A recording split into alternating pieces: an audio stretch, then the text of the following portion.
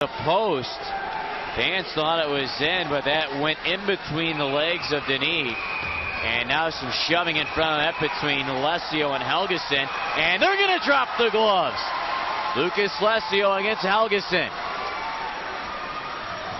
Lessio has the right free, tries an uppercut, doesn't connect. Helgeson gets a right free. They're kind of swinging each other. Helgeson hits the top of the helmet of Lessio, and Lessio falls to the ice. They were trading cross checks, and they're both going to go off for 2 and now 5.